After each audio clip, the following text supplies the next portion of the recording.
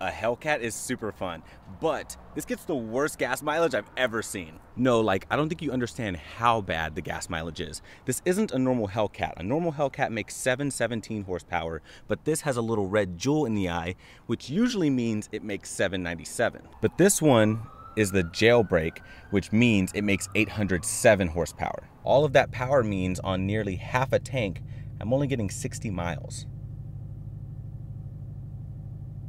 59. Okay, let's see what happens to my fuel economy if I just go around the parking lot.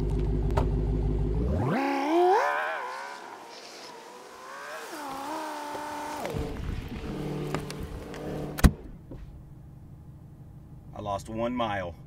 Let's see what happens if you get on it.